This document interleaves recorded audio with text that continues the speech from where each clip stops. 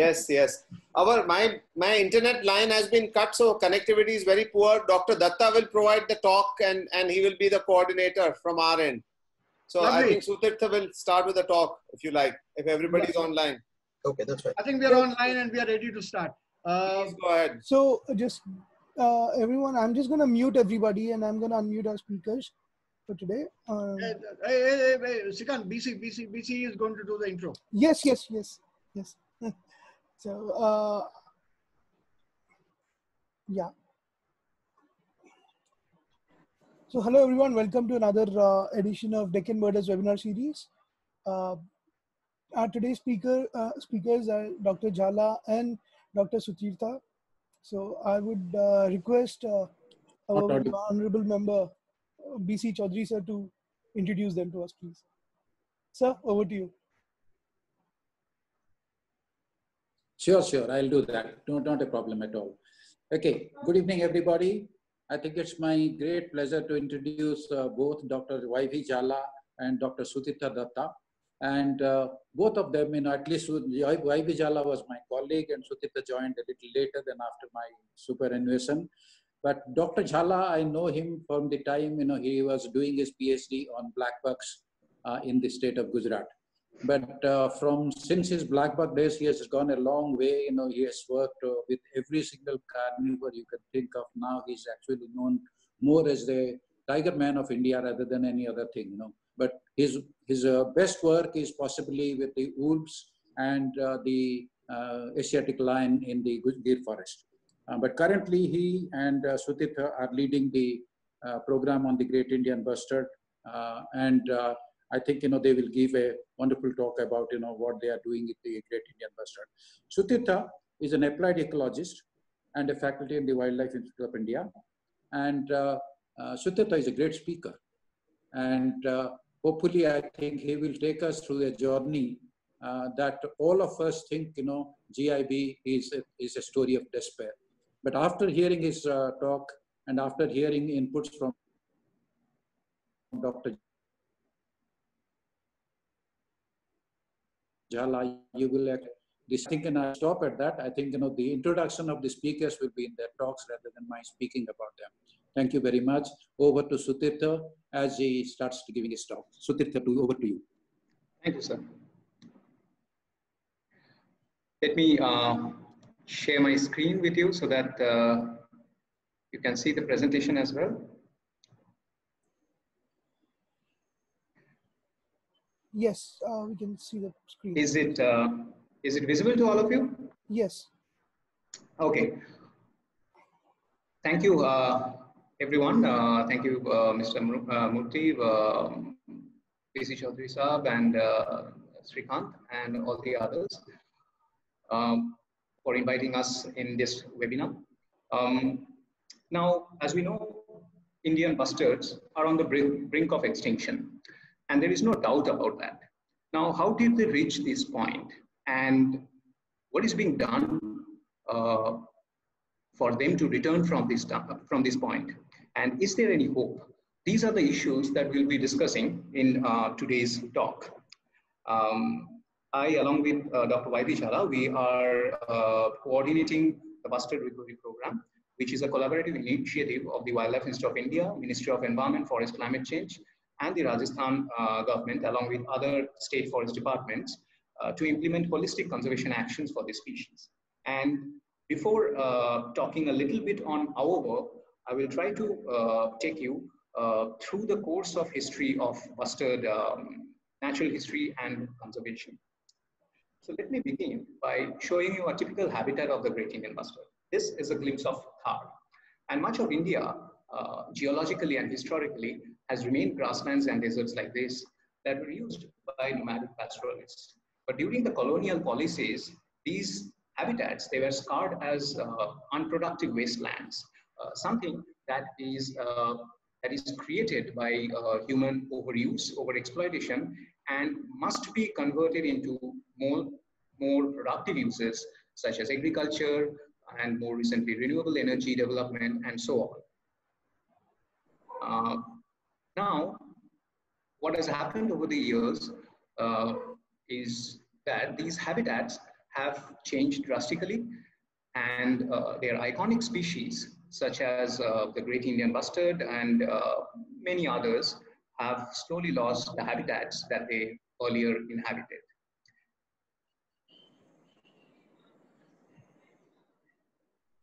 Now, India's grasslands and deserts were traditionally, they were cultivated only once in a year, and typically with the monsoons. And this led to a large fallow period, and with that, the wildlife used to were very compatible with these kind of land uses. But gradually, progressively, much of these grasslands were brought under intensive cultivation with many mechanized and inorganic farming techniques that resulted in the loss of pastures. But while the pastures kept depleting, the livestock production and their dependency on grasslands, they kept increasing to meet our daily demands. And because of that, there was a reduction in vegetation cover. Now, alongside these, there were several ill-conceived forestry policies which flowed from this colonial diktat of planting grasslands and deserts with exotic tree species. And that resulted in a lot of encroachment, woody encroachment in these grasslands, in many cases, which are largely incompatible with the native wildlife that prefer this certain openness. So because of these cumulative effects, the habitats that are required for grassland specialists started reducing and getting degraded. And the group of species that was worst affected by these changes are the bustards. There are actually 3 resident bustards of India. Out of them, 2 are found in the western and central parts of, and also the Deccan Peninsula, which are typical arid grassland and desert biomes. The larger of them, the great Indian bustard, Ardiotis nigriceps, you can see their images over here. They were once distributed over the western half of India. But over the last 5 decades, they've reduced by 90% in their numbers and their range. And currently, there's just about 100 to 150 individuals, which are largely restricted to small pockets. The largest of them is in Jaisalmer. These numbers that you see over there are a little older from one of our publications, but the current numbers over there, over here are just about 100, and very small fragmented populations in Kutch and in Bellary, Kurnool, and Solapur areas. Now in this picture, you can see a great Indian bustard male that is displaying very flamboyantly to attract the females. And you can also see the female, which is relatively much shy. The lesser florican is a very understudied species, and their population is also very low and fragmented. And the breeding population is largely in small pockets all over northwest India and central India, and the non-breeding habitats are in Deccan Peninsula. They also have a very small population which sort of fluctuate with rain because they breed during the rains, and that is the time when you see them. And when the rains are more, you tend to see more birds because they become more visible. So we do not have a good handle on this species. We did not have a good handle on the species, but their population was certainly quite low, making them endangered too. Now, what is this thing? What is this element that makes this particular group so vulnerable compared to other grassland species? And the answer lies in their slow life history traits. They have very poor reproductive rates that cannot sustain any additional loss of adult birds. Now, historically, bustards have been hunted as game. Be it the great Indian bustard or the Bengal florican or the lesser florican. When you read hunting stories, you find ample records of these species being hunted as game. And just after independence, the number of bustards had already precipitated to just over 1,000, which was already quite low.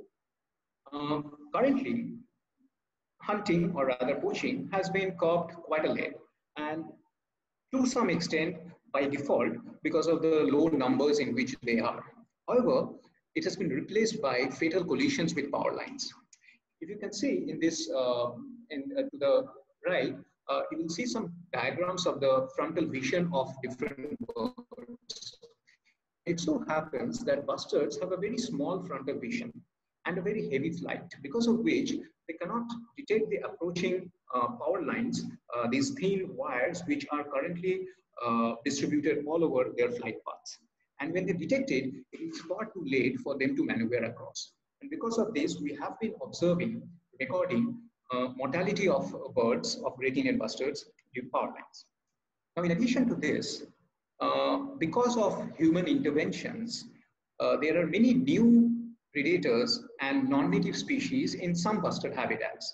For example, in the Desert National Park, there is a large population of dogs, pigs, Bengal fox, which are more basic species and non-native ones, and many of them are nest predators. And because of their overabundance, the potential predation rate on nests are also very high. And this we have found out based on our monitoring of dummy nests and also wild nest monitoring. Close to about 40% of eggs are, 60% of eggs are predated, most likely in the current times. Now, these predators, they have exploded in some of the bustard habitats because of anthropogenic interventions, such as provisioning of water through irrigation or by making groundwater available. And what it does is that we found out that the non-native species, such as the dogs or Bengal fox, Indian fox, and blue bull, they have 24 times greater water visitation rate compared to native species such as chinkara or desert fox and so on, after you correct for the abundance differences.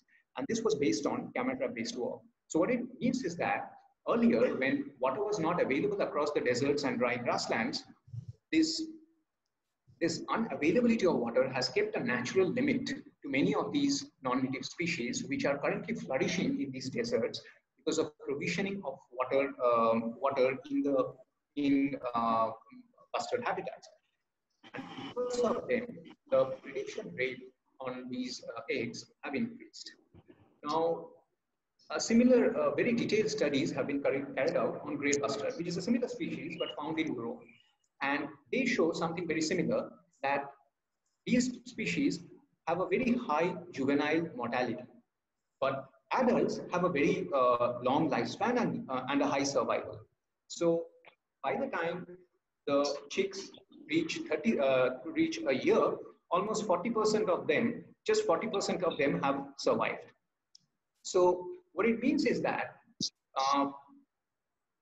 the adult birds are actually, the adult female is actually able to recruit only a very few offsprings over its entire reproductive span, which, what it means is that even under normal ecological, usual ecological conditions, their population grows very slowly and steadily. But as soon as, and Great Indian Bustard follows a very similar life history pattern, but as soon as there are additional mortality due to human causes, such as power line collisions or hunting, their population is bound to decline. As you can see over here in this purple trajectory, these are predictions based on demographic models, where you can predict how a population will behave under certain conditions, depending on their reproductive rate and so on. So this has been the real Achilles heel for the Great Indian Bustard, certainly, that this additional loss of adult birds due to human causes are unsustainable, even if they are very small numbers, like 2 or 3 birds from a population of 150, such as the one in Thar. And this has been one of the main reasons behind the catastrophic decline of these species. Now, the concerns for bustard conservation have been there among conservationists for a very long time. They were always aware of the decline of these species. And over several meetings and workshops, they have gathered and tried to strategize conservation measures. Now, one of these workshops was held in Jaipur in 1982. And in the aftermath of this workshop, and also with the implementation of Wildlife Protection Act, there were several bustard protected areas that were created. Now, protected area network-based conservation is a very time-proven tool to create wildlife refuges and conserve species. But for the Great Indian Bustard, it did not work very well in the way protected areas were created. There were a few reasons behind that. One is that during creating, some of these protected areas were extremely large and inclusive of private land, common land, revenue lands, which are used by people without settlement of land rights. Gradually over the years, human population and their dependency had increased inside these parks, and it has become unsustainable. However, the stringent legislation that are associated with these protected areas have created a sense of antagonism among these people, a sense of lack of development within these parks, development that are not necessarily compatible with the bustards. And in some cases, such as Carrera, this has also led to persecution of the bustard. The overprotection that had come with the sanctuary declaration in Carrera resulted in an explosion of blackbuck population, depredation of crops, and eventually people's backlash that led to the extinction of the species from this park. Now, some of the protected areas that come in this category of very large protected areas with a lot of people inside are the Desert National Park, Nanaj Bustard Sanctuary, which was recently rationalized, and so on. On the other end of these protected areas were some very small parks that typically encompass the breeding refuges, and they could not encompass, or they could not accommodate the year-round ecological requirements of the species. So bustards are landscape level species. They require larger areas. And however, there was a lack of detailed understanding on the habitats, the resources, and the level of disturbances that they can tolerate over their entire year, and particularly in the non-breeding season. And in the dearth of such information, the landscapes, bustard landscapes, had changed dramatically. And our management and policy did not have the tool or the equipment to deal with these problems, because we only had this protected area-based approach, and because of these issues with the protected area-based approach, it did not work really well for the species. Subsequently, around 2013, with renewed research and advocacy carried out by many organizations, including WII, BNHS, Conservation India, there was a renewed impetus on bustard conservation.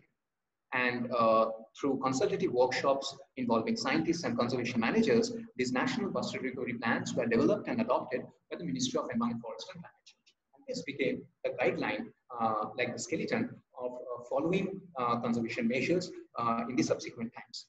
So this plan, it broadly recommends 4 action-oriented goals. Firstly, to improve breeding success in the wild by creating relatively small but adequate breeding enclosures, by predator proofing them so that the recruitment is more, and also intensively patrolling them and keeping them inviolate of consumptive uses during the peak monsoon when the birds breed.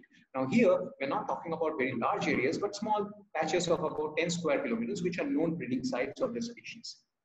Secondly, to reduce the mortality risk of the birds in the wild. For that, to prioritize areas for conservation through surveys and telemetry, and then to mitigate detrimental infrastructure such as power lines in those areas. Thirdly, to reduce local antagonism by linking livelihoods with conservation through incentives and working with the communities. And finally, since all these actions have to be implemented over large landscapes that are inhabited by the bustards, which is a inherently time-consuming procedure, but the bustards are running out of time, we need to secure a captive population for insurance against total extinction and reintroduction in favorable future. So with these broad action plans, many organizations, including WII, but many others like WWF, BNHS, Corbett Foundation, more recently WCS and ERDS Foundation, they have started taking their measures in towards these broad ends, towards these broad goals. So where do we stand now in terms of the Great Indian Bustard? So the largest population of this species, probably the only viable one, occurs in Jaisalmer. And over the last several years, from 2014 to 17, there were surveys that were conducted by WII in collaboration with Rajasthan Forest Department that involved a large number of volunteers and frontline staff who were trained, who tried to search for these birds over this large landscape of over 20,000 square kilometer area.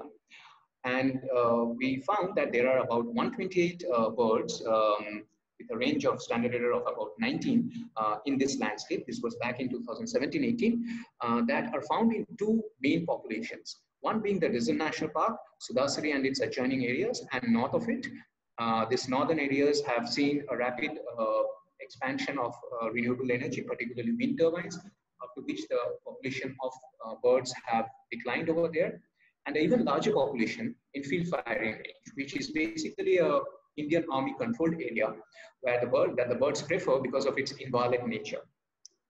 Now, subsequently, we had worked with the Indian Army, tried to sensitize them through meetings and workshops and on their role and their importance in bustard conservation. And I've also conducted surveys with them in the range where we found a minimum population. This is just the minimum count that we found of about 40 individuals. This was back in 2018. So coming to the lesser florican, this has remained a very understudied species, and apart from some behavioral observations during the breeding time, much of its biology still remains unknown. And late Dr. Ravi Shankaran used to carry out systematic surveys in its breeding range during the monsoon. That is the only time when you can see these species, because the males, they jump, they perform this aerial display, which to attract females again, and that is the only time you can see these birds. So again, we joined hands, a lot of organizations, we joined hands, and we carried out a national level work that included BNHS, Corbett Foundation, HITICOS, WIA, and obviously with the partnership of the State Forest Department. We carried out these range level surveys, and we found that there are about 340 breeding males, breeding territories across their entire range. And these are largely present in two populations, one in Bhavnagar, which is in Gujarat, and another in a place called Shoklia in Ajmer. And both of these places have roughly about 100 breeding territories. Now, out of these breeding territories, it is really unknown where the birds go. There are speculations that they go for, go back to Deccan. There are certainly a lot of non-breeding records from Deccan, but the movements between the breeding and non-breeding habitats are still largely unknown. So here you can see the distribution of the birds in Ajmer. They are distributed over a much larger area of about 1,000 square kilometers. Whereas in Bhavnagar, this is in Ajmer, in Shoklia, whereas in Bhavnagar, they are packed within a very small grassland of a few square kilometers. And almost the same number of birds, close to about 100. And this indicates a very interesting feature of their behavioral flexibility to these habitat changes. So lesser florican traditionally is an exploded leg species. It forms this dispersed arenas where the males display from, which are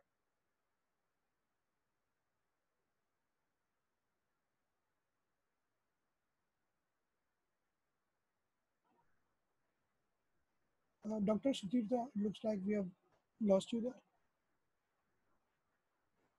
Umesh, you can hear me, right?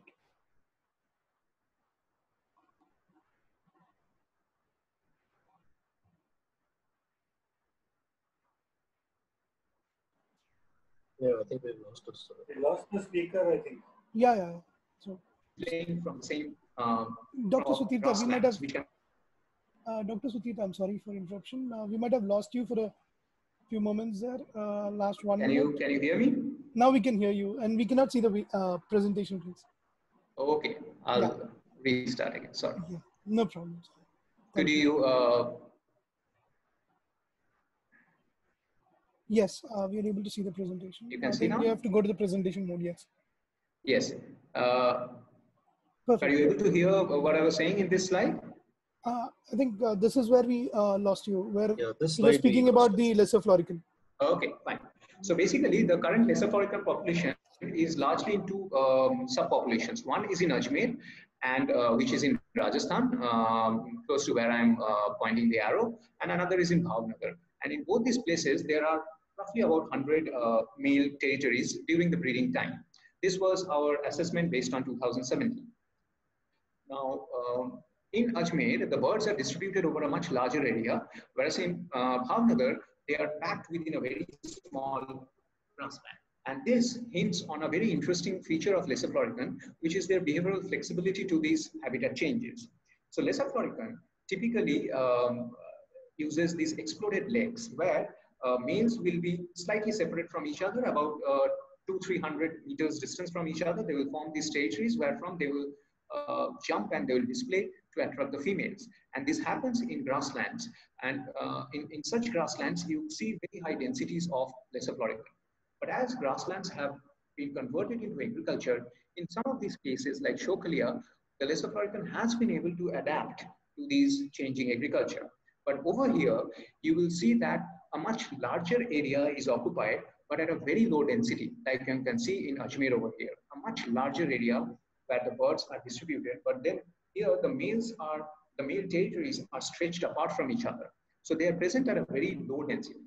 And what it means is that although you may conserve lesser florican in agricultural landscapes, you will require 1,000 square kilometer of agricultural landscape to get the same conservation outcomes that less than 100 square kilometer of a grassland can provide. So that is something which is very interesting and also insightful from conservation, that yes, lesser floricans do adapt to agricultural landscapes in some cases. We do not know the implications of that, be it the pesticides or whatever, but to have densities as high as that, a similar amount of densities that are found in 1,000 square kilometers of agricultural area can practically be contained within a few hundred, not even a few hundred, like 50 square kilometer of grassland, as you see in Telangana. Now, I hope I'm still audible. Yes, please. Yes. Yeah. Okay. So now research plays a very important role in conservation, and the current conservation approach for bustards are largely use research-informed actions. Now, status surveys like the ones I told before, they give a very broad picture of where the birds are, and you can sort of prioritize areas, you know, at large that, okay, these are the areas where we have to implement our conservation measures and so on. But beyond that, they do not say much about the ecological needs of the species.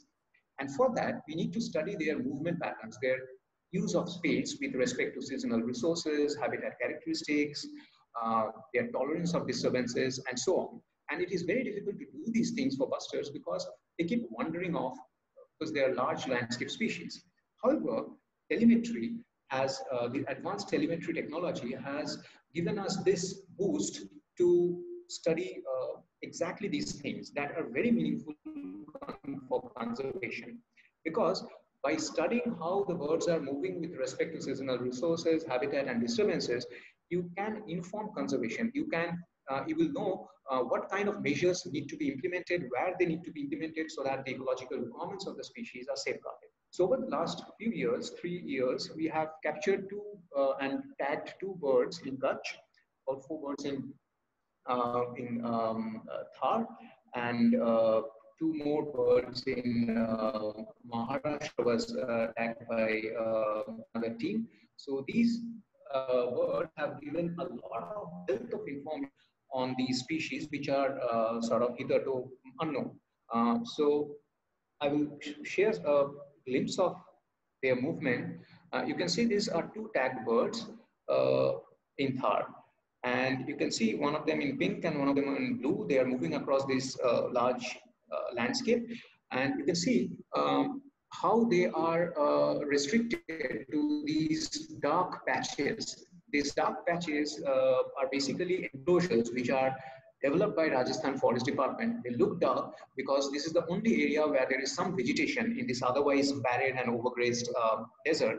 And you can see how restricted the birds are to these enclosures for protection and for vegetation, which sort of validates the creation of these areas. Our birds in Kutch has given valuable information on their landscape use. You can see 2 birds over here, one in yellow and another in green, and against power lines. You can see how this yellow bird is restricted to this area, which is basically the Nalia grassland and its adjoining Air Force area. These are the only relatively large grasslands that are left, and it also showed that the birds tend to restrict itself to grasslands and only venture into agriculture when they do not have a choice. Now their movements against these power lines gave us this information on which power lines are the ones that are most crossed by the species, that are most risky, and it helped us in developing a sort of mitigation hierarchy for these species using this telemetry data. One of the birds, the one in green, it collided with these power lines that you can see over here, this 3 lines of overhead wires, and it died. And this created a lot of awareness in terms of the threat posed by power lines on GIB. In fact, 2 of the 5 tagged birds, the other one in Maharashtra, has collided with power lines. So this gave us the necessary information. Power lines are probably a really important threat for the species. But to be able to develop a conservation plan, it is important to quantify the impact of threats, a series of threats, and prioritize them based on their magnitude of impact. By doing this, we can target the most important threats and do not spend our valuable funds on threats that do not bring meaningful, recovery of the species. So, since we knew from other busters and also tagged birds that power lines are an important threat, we tried to quantify their impacts more on Great Indian bustard, but also the large area of species that they are associated with. This was done in Thar. You can see a map of the power lines in Thar. These dark black lines are transmission lines. The gray lines are distribution lines. The green dots are wind turbines scattered all over.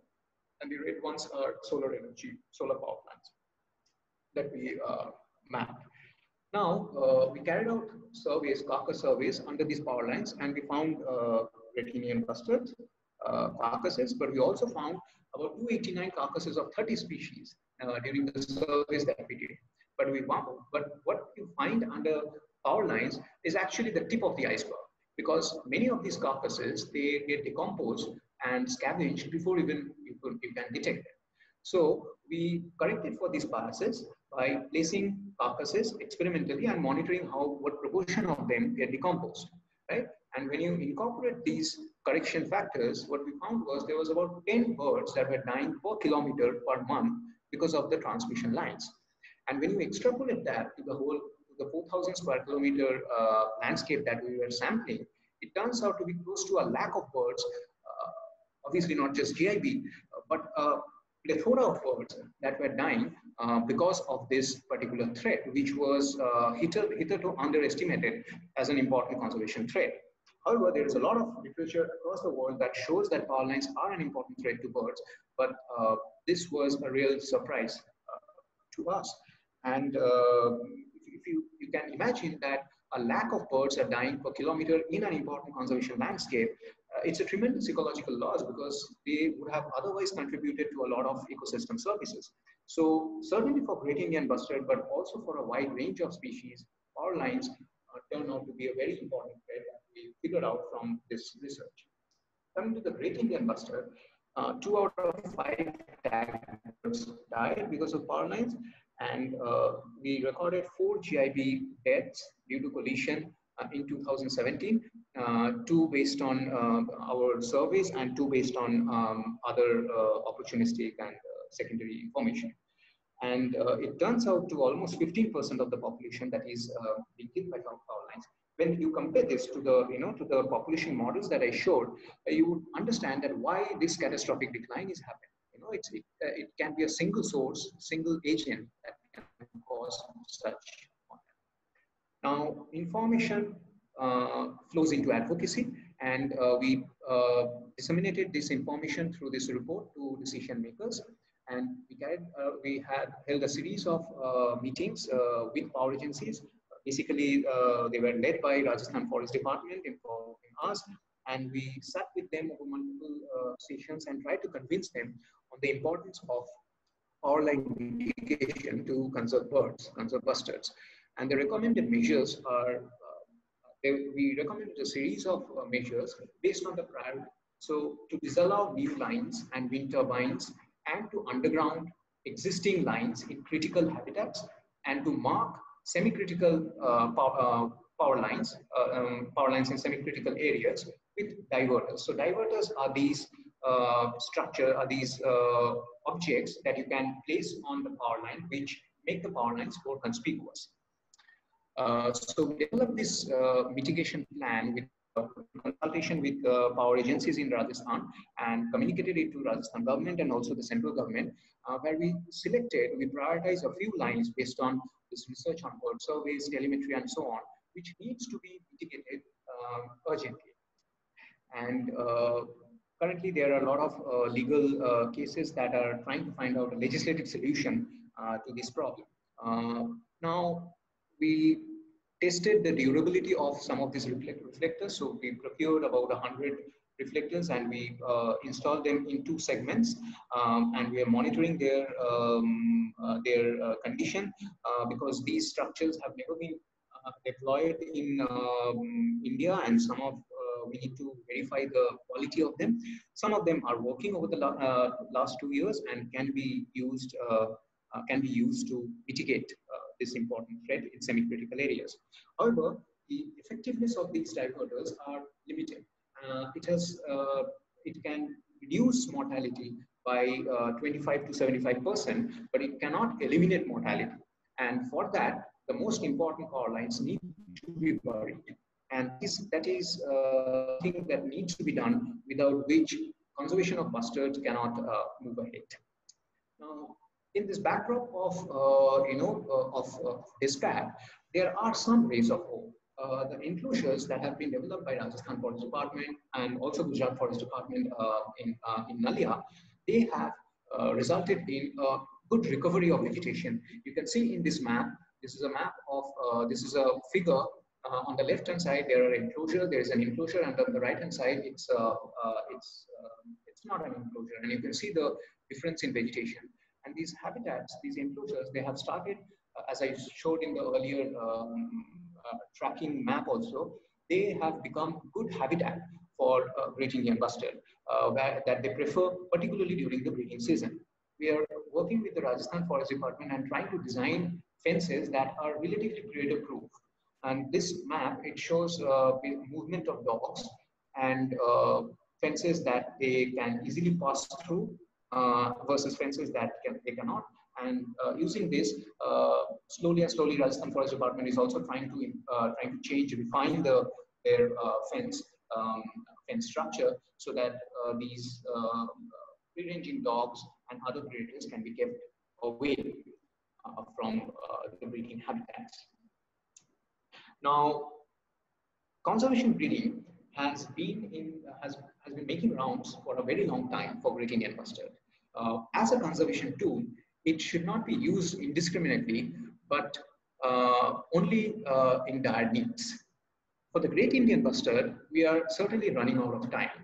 And there was a lot of debate on whether conservation breeding should or not.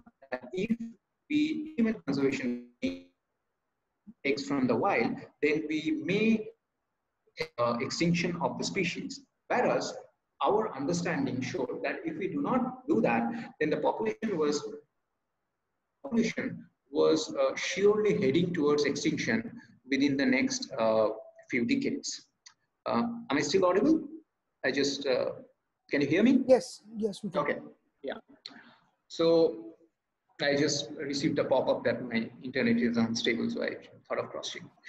Okay, so, and these were basically valid concerns, and we were all worried about whether to go for this or not.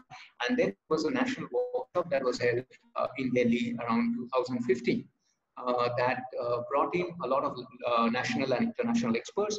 It was organized by MoEF&CC and WII, and through this workshop, there was a consensus, equivocal consensus that yes, we should go ahead with conservation breeding, because without that, the time that habitat restoration measures are taking to be implemented are so long, are so large because of the complex nature of bustard conservation, that we may lose the species by the time habitats are eventually restored.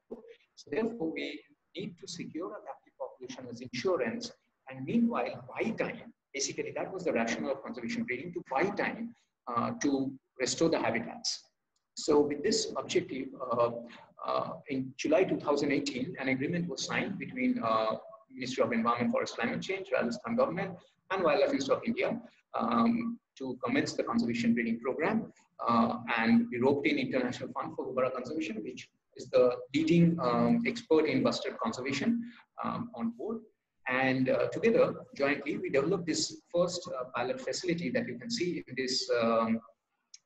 this figure, a bird's eye view of the conservation breeding facility that we developed in a place called Sam, which is close to Desert National Park, near Jaisalmer. So this is guarded by a predator-proof fence. It has an incubation unit, cages for juvenile and adult birds, and we also produce live organisms like invertebrates and organic crops to feed our birds. So all these units are housed within this small facility. Now within this, we are currently housing 10 captive rare chicks of one of the rarest and most endangered species of the world. Now this entire process, it starts with detailed observations of the female birds from remote vantages using very powerful scopes through dawn and dusk by our ecology team. They try to spot females that are lightly nesting. We can figure out that whether a female is nesting or not from their behavioral changes. They start visiting a certain point, which is their nest, over and over again. And once we have suspected that there is a nest, we make one effort to go and try to find it on ground using a very small team, Rajasthan Forest Department guards and staff and frontline staff and our team. And we collect this in these offered boxes that you can see over here. After that, it is brought very slowly on a very slow moving vehicle to our facility at Sam, where they are incubated in these machines, which are called setters. So basically they can regulate the temperature and humidity and provide an environment which the mother would have given.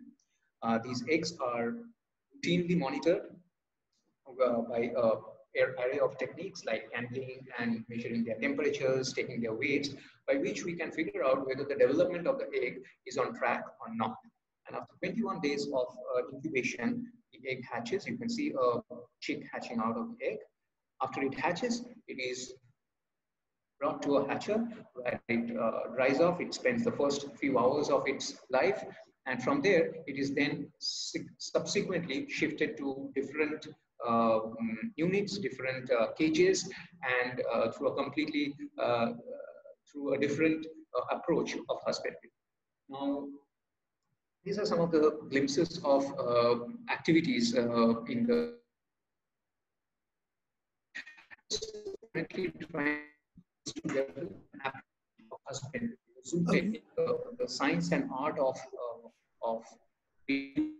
bustards. And this species has not been bred in the wild. I mean, bred earlier. This is the first time it is being done. So we are developing on the template based on Houbara, which has been fine-tuned by our technical partners, the International Fund for Houbara Conservation, but we are constantly refining them and progressively moving towards the correct approach for Great Indian Bustard. And this process is through careful experimental learning based on these templates, where we introduce some intervention, we read whether the birds response to that based on their growth, their well-being, and so on, and we refine that that intervention. Sutirtha sir, we are again. Sutirtha sir, Sutirtha, it's breaking. Yes. Can you hear me, or? I think it's a little better now. Okay. Yeah, it's better now. Yes. So in this currently, what we are trying to do is, since the Great Indian Bustard has not been bred, reared or bred scientifically in captivity earlier, we are trying to develop this approach of rearing them. And starting from the templates of Houbara and other bustards, which have been developed by our technical partner, the International Fund for Houbara Conservation, but developing and refining further from them, from those templates through experimental learning, where we introduce a certain intervention. We read the bird's response to that in terms of their growth, their development, their well-being, and we slowly modify this approach. And by this, we are refining each and every aspect, each and every detail of their husbandry, starting from what we feed them, when we feed them, to how we house them, where we house them, and so on. So this is a very, very detailed process, and we are midway in it. We are having about 10 captive reared chicks, which are basically being the first lot to develop this husbandry approach. These will become our founder stock. So they are closely associated with the keepers. They're imprinted on the keepers. They're hand reared. And you can see about a year-old bird over here in this tunnel-like structure. This is where we keep the birds once they have reached across the first 3-4 months, and they have already reached about the adult size, as you can see from here. So this is the initial step, an initial step of a very long process, where slowly we have to then breed them and then try to reintroduce them. And at each step, these husbandry approaches need to be refined and rectified and changed according to the needs and contexts. Now, this conservation breeding, the initial success of conservation breeding actually has injected a shot of hope in the general backdrop of despair for bustards. And there was a large team involved, Dr. Jhala, as you can see, our researchers, husbandry technicians, our partners in International Fund for Houbara Conservation, local people whom we employed in this and who are working very professionally in this program, and the wise guidance of the Chief Wildlife Warden, the ADG Wildlife, the constant support of the local forest officers, and this entire thing has helped us in slowly taking up this very challenging task. But while this has given us a glitter of hope, there is a lot that remains to be achieved, and we need to embark on these larger activities of habitat restoration now. And this is something that requires a much larger conditions to achieve this goal, because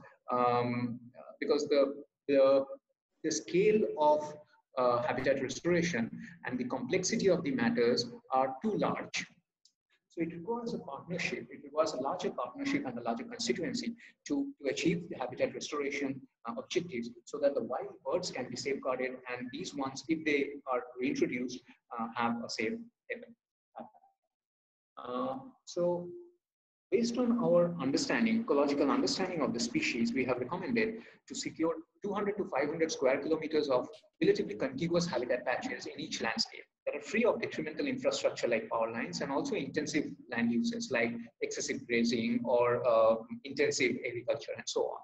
Now, the actions that are required to reach this are firstly to mitigate power lines by disallowing new lines and burying existing lines in critical areas, installing diverters in semi-critical areas. We have identified the priority and potential landscapes for both Rajasthan and Gujarat and disseminated this information to ministries.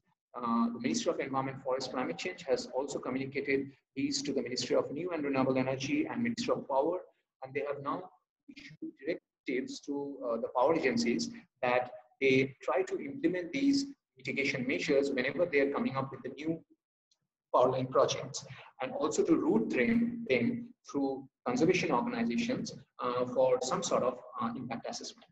However, the lines that are already existing, they need to be mitigated, and that needs to be done very quickly. And there has been a little bit of inhibition on that and inertia on that, but we must take up this challenge as a combined fraternity.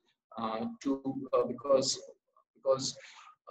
power lines must be mitigated if we are to conserve bustards, and there is no other alternative to that. Secondly, to have breeding enclosures of about 10 square kilometers area, multiple of them within each of these habitat patches, which are made predator proof and where habitat is managed as research. There's plenty of research on habitat use by the species by Dr. Asad Rahmani, our work based on observations and telemetry, and many others, which needs to be incorporated. These enclosures have a lot of predators, and also there are free-ranging dogs, a flux of them in the adjoining areas, and this is a big problem. So translocation of, or rather management of a holistic management of predators within enclosures and also this settlement, also this adjoining settlements is another key action that requires to be done. Fourthly, bustards can inhabit in compatibility with traditional land uses, such as organic farms, long fallow periods, and so on. And these kind of practices can be introduced in these habitats through incentives, such as community fodder farms or organic farming. Much of the Reserve National Park is still farmed very organically. However, community fodder farms can gauge these critical drought periods when livestock requires fodder and they have to venture into the enclosure. So to give them an alternative to that, community fodder farms may work really well, and they can also give bustards the required vegetation cover by limiting livestock into these community-owned pastures. It requires organizations, forest departments, and NGOs to work hand in hand with local communities and bring them on board. Now, there are several organizations. There are some organizations that have started doing very nice works on this direction. Corporate Foundation being one in Kutch. Here is in Rajasthan, and these need to be scaled up and emulated at much scales across the bustard landscapes in order to create these relatively safe habitats.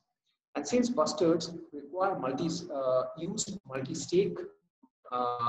stakeholder landscapes, which are owned by army, power agencies, who have the real power to save the species, it is important to carry out outreach program to generate this public support. And as I mentioned, there are several organizations that are now starting up their works in bustard landscapes, and we need to complement each other's activities and try to gauge these actions so that we can secure these habitat patches and safeguard the wild population, and also create habitats for the birds to be reintroduced in the wild.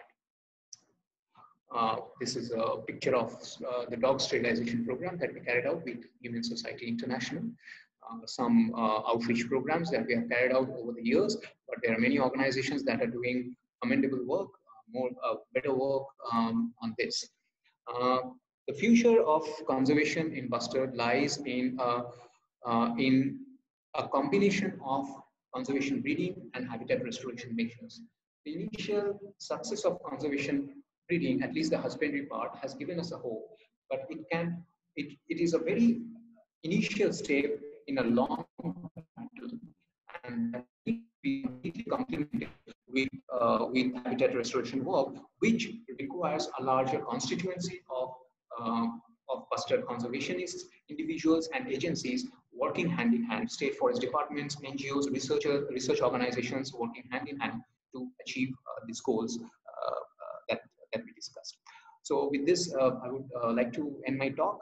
These are the State Forest Department and NGO partners whom we work with, and we hope to work with in future also.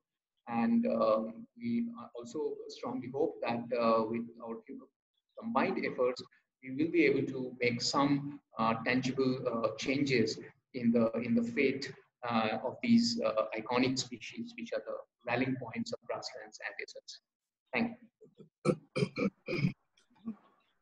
Thank you very much, Dr. Sutirtha. That was indeed a pleasure listening to one of our favorite species of the country, I would say. So now we are open for questions, and Umesh would be taking over the question and Q&A session. So Umesh, over to you, please. Yeah, thanks. Dr. Datta, hi, this is Umesh. I will read out the questions for you that have come in through the chat, and you can take them up one by one. Just a moment. Okay, I first have a few questions from Dr. AJT Johnson. Let me just take those up one by one. The first one, any progress with the efforts to take the power lines in critical bustard habitats underground?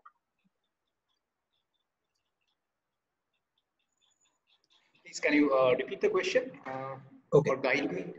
I'll read it out again. Yeah. Would you like me to read out all the questions and then you can... No, that's okay. I can see them in the chat. Okay. Okay, I'm just reading them out because this was sent privately. So I'll just read that out. Any progress with the efforts to take power lines in critical bustard habitats underground? Any progress on the efforts? On the efforts to take the power lines underground. Right. There has not been been any single case where power lines have been undergrounded so far.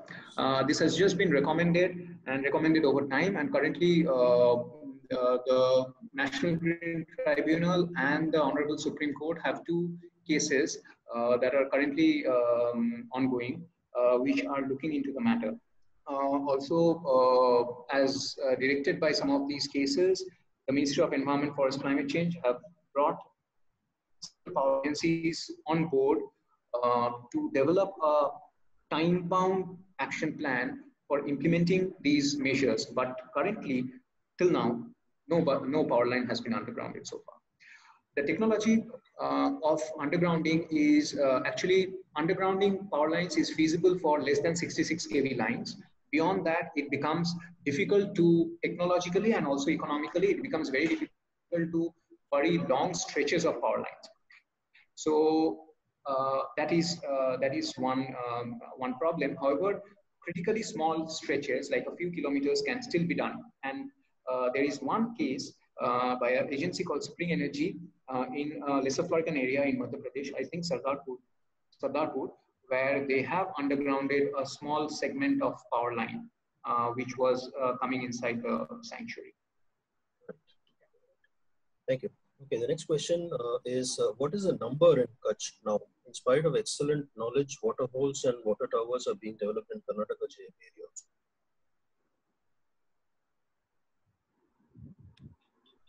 Is it clear? Would you like me to repeat again? Can I just take that question? Yeah, sure. Yeah. There are several issues here. I don't know who has asked this question, but it's very crucial.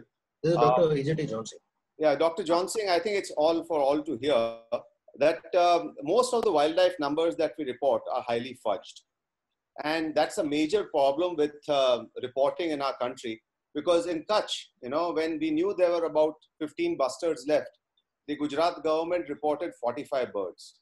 It's not that the officers didn't know that there were 15 birds left, but just to save our skin, we report wrong numbers. And if you do not take cognizance of a problem, there is no way you can address it. And that situation has been in the past for tigers as well. We had 3,500 tigers in this country. And today, at that point in time, we had just around 1,500. So unless the department and the government of India takes cognizance of reporting correct information, it is very difficult to do conservation. And bustards have been a major concern, and Gujarat especially. We knew the birds were declining. Dr. Datta was doing his PhD at that time in Kutch, and we knew there were about 15, 20 birds left, but the official record was about 40, 45, at times even 60 birds. So, and in such cases, it's a major concern. Today, there are 5 birds left in Kutch. I think Devesh can chip in there and talk about it, but that's what the reason is. So despite all these efforts, which Dr. Datta talked about, what are we going to do with these conservation bred birds if we do not have places to reintroduce them? And that's where the last slide of what he talked about, we need to take action now to secure sites within the bustard's historical range and ensure that there are patches devoid of power lines. If we don't do that, all these efforts are of no use, they are in vain. And that's, I think, the crux of the whole thing. Conservation breeding, as soon as we start breeding birds, I think we'll go into a complacency mode, thinking that we have saved the species. But the species is only there in captivity. It cannot go in the wild unless we have these habitat patches restored. And that's, I think, the crux of bustard conservation. Public pressure needs to be put on to the government. The court cases which have been filed need to be coming to a logical end, with Dr. Ranjit Singh fighting a court case in the Supreme Court, We have a high court case in Jodhpur, and the Green Tribunal has taken cognizance of this. So I think that's answers some of the questions which have been raised. Right, sir. Actually, there were a couple of follow-up questions which you kind of touched on. One was, are there any males among the population in Kutch? And the other thing was, I was told someone is going to Supreme Court to get rid of free-ranging dogs. Is there any progress on this?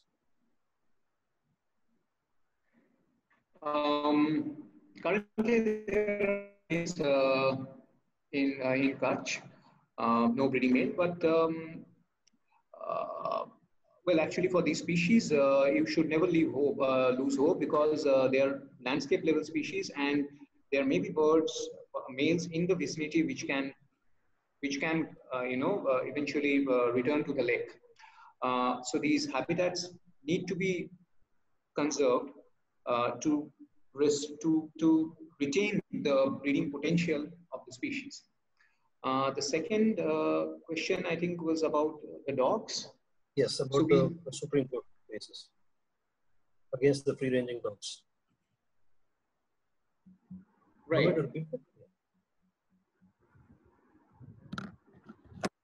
Yeah, can you just clue me in about this? Yeah, the question is, I was told someone is going to Supreme Court to get rid of free-ranging dogs. Is there any progress on this? No. But Dr. Jhala, if you can chip in. Dr. Jhala, you have to unmute yourself, please. There is a proposal for a court case in the Supreme Court. It's not yet been filed. But the legal system today prohibits you from killing dogs. The best you can do is sterilize them.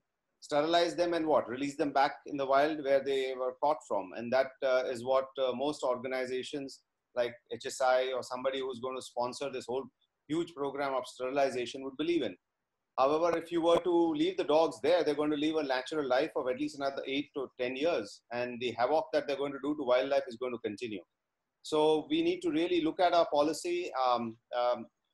Conservation for animal rights activists conservation and animal activism doesn't go hand in hand always. I mean, we all love cats and dogs, but there are places where they just cannot be. And one has to take cognizance of that if you were to save our endangered species, and we need to eradicate these animals from them.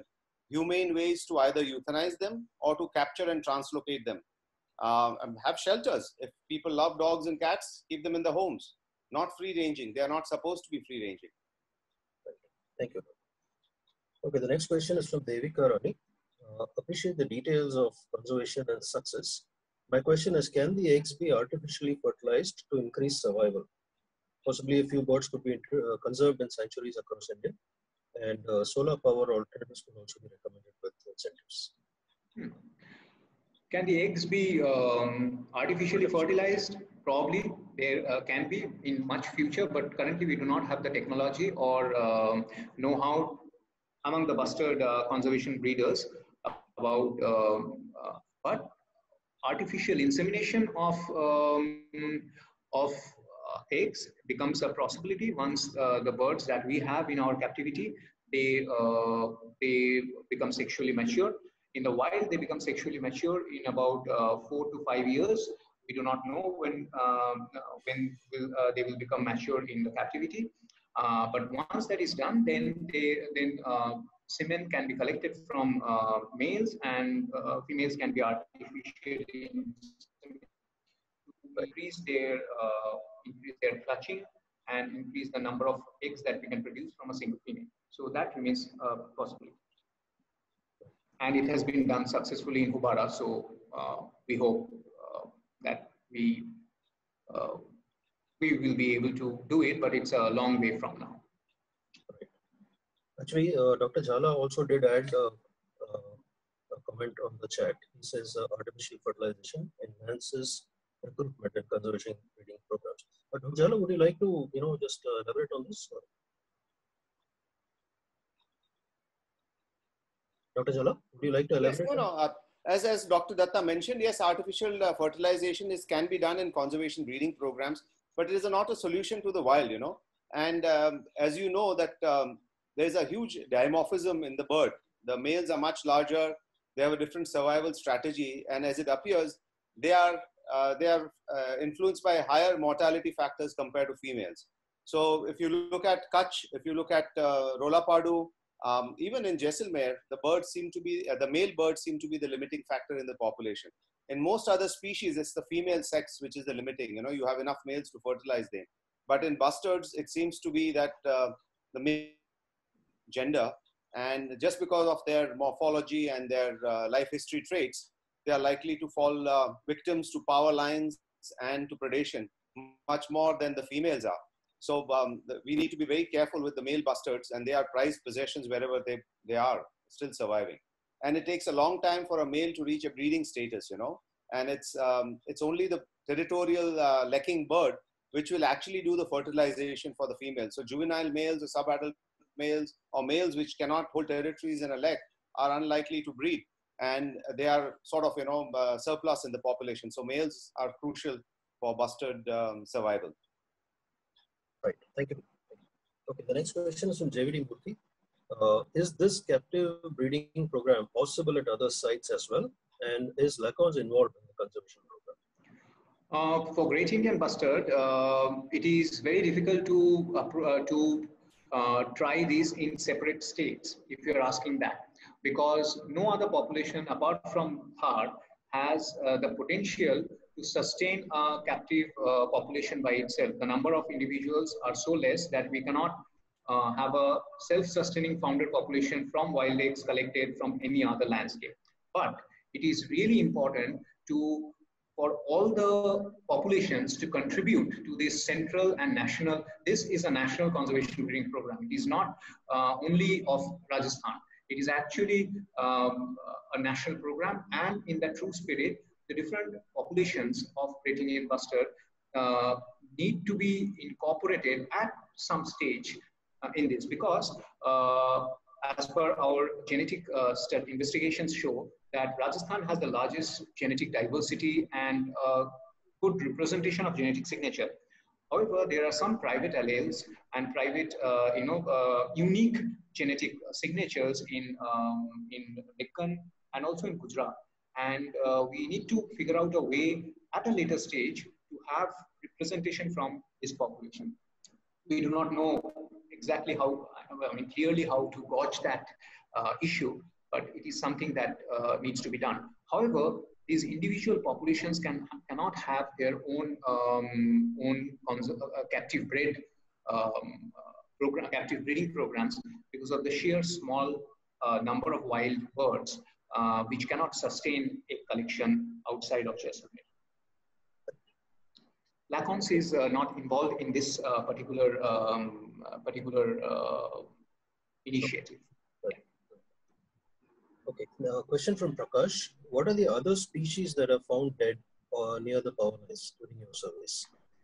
All sorts of birds. We found at least 30 species of birds, but our research shows that generally birds that are larger in size, have larger wingspan, and they are the ones which are most susceptible.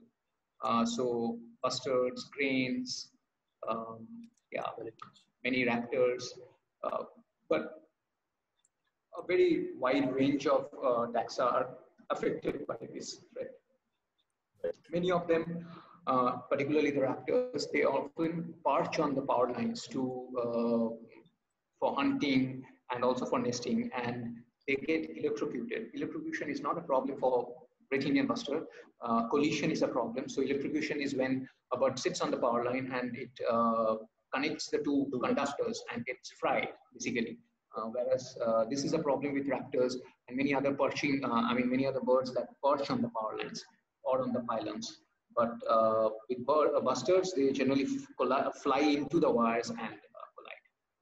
Right. Okay. Next question from JVD Murthy. How receptive is the local community to the changes they have to make for the conservation of the GA? So it's a very mixed kind of bag. In some areas, we are seeing a very positive attitude towards Great Indian Bustard conservation. At least I would say in the in Jaisalmer, in many areas, we we get very positive feedback, and particularly after the commencement of the conservation breeding program, about because these people see that there's something tangible has also been done. There are many places towards eastern side of Jaisalmer, where there are a lot of local communities, local people who are coming up very strongly for Great Indian Bustard conservation. They have also formed local communities, and they have become very active voices of bustard conservation. On the other hand, we also have cases and areas where still that antagonism exists, and some of it exists because these people have been kept aside from the benefits that they think they should get, like roads, electricity. These are things that are required for livelihoods, and there cannot be any debate on that. But the issue is that once you have roads and overhead power lines and water availability, the landscape starts changing. So it's a matter of great concern as to how to provide these things and yet ensure that the landscapes do not change. It's not a easy solution. And in the absence of these basic amenities, in some areas, the antagonism of local people do exist. However, at least in Jaisalmer, we are seeing a change, and there's a positive change in the attitude towards bustard conservation. But it is complicated. Okay, next question from Gitanjali. Is there any way to entice the bustards to the breeding areas to make them feel safe and let them breed easily? Yeah, so bustards are very traditional to their breeding areas, and the loss of a displaying arena or the lake or the loss of the nesting sites, that is the prime threat to these species. Now, it is very difficult to recreate these display arenas and nesting sites, but the ones that are existing, if they are given some bit of protection, and by creating an enclosures, then bustards by themselves they reach their, they get enticed. It's very easy to entice. You do not actually have to entice. They get attracted to their traditional areas if they're given some bit of protection. And this we have seen in Jaisalmer and Kutch and almost every other place. Right. So when conditions are favorable, they do tend to. Yeah, if the conditions are favorable in their traditional breeding areas, they will always come to those areas. So in Desert National Park, the breeding enclosures, they are the places where you find a lot of nests, a lot of display activities, and the birds, they might be using a larger area for non-breeding activities, but they will use these protected enclosures for breeding. They do get enticed by these areas, and also they have a very strong hardwired traditionality. I'll just add one more thing to what Dr. Datta mentioned, is that these long-lived birds have their culture of their own. They are culturally influenced in what happens, and they learn this culture. So traditional lekking areas are where bustards will actually breed. If you lose this lek, the area where the males are displaying, then you lose an entire breeding population. It's very rarely that new leks are formed, that this is something which has to be learned by youngsters, or where they should go and lek. The young birds observe the older ones and the older generation and learn from there. So the tradition in long-lived birds is a culture. And we are just skimming the surface of understanding the behavioral ecology of these birds. And that's not even considered when you have such low populations, but they might be playing a very significant factor on the long-term conservation of many of these species, which we know so little about. Right, that makes a lot of sense. Thank you. Okay, the next question is from C.S. Devadas. Which year was the peak population of GIBs noticed, and where was it?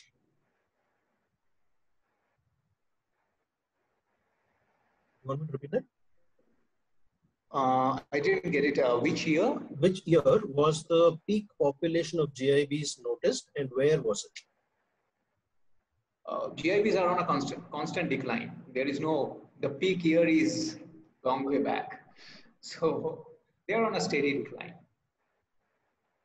In Jaisalmer, the decline is relatively less compared to the other areas. For example, in Maharashtra, in Sholapur, the population in and around Nanaj had declined from something like 30 to 40 birds to just about 1 or 2 birds over a span of 10 years. In Kutch, the population has declined from about 25 birds to just about 5 birds within a matter of 10 years. In Jaisalmer, it's a little less steep, but bustard populations are declining all over. It's probably more or less the same story at Rolapadu also.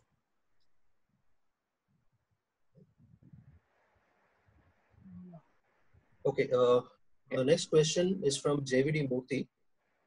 At what age are they released from their birthplace, that is in the breeding program, I think, into the wild? Well, we are far from that stage. We just have we have started this program last year, and generally bustards become sexually mature at about 3 to 4 years in the wild. We do not know when it's going to happen in captivity, but once that happens, we have to ensure that the captive population develops, and once it has reached a self-sustaining stock size, then we can start releasing. However, but if you are concerned about the age of the bird when it is released, generally bustard conservation breeders prefer to release birds as juveniles.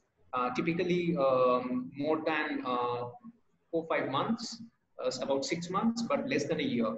Because once the birds are more than these birds, basically they grow really fast as juveniles. Within the first 6-7 months, they attain adult body size. And also the predation rate in the wild is highest within the first 3 months of a juvenile's life.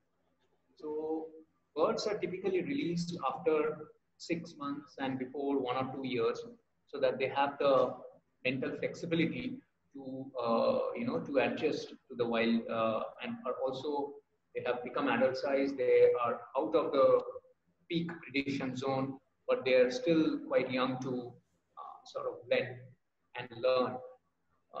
The reintroduction is a critical time when they need to learn from birds in the wild, and that is also something which is very important, that there should be birds in the wild from where they can learn.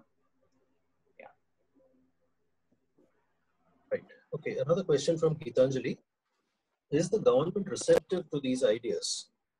She has a comment. I remember one CM saying that there is no time to save humans and you want to save the animals. Yeah, it's a very mixed, again, a very mixed thing. Sometimes government is quite receptive, sometimes not so much. Dr. Jhala, would you like to enlighten us on that? I actually didn't get the question. Are governments receptive to these ideas? To these ideas of bustard conservation? I think they're particularly mentioning about the power line mitigation. Yeah, thanks for I think.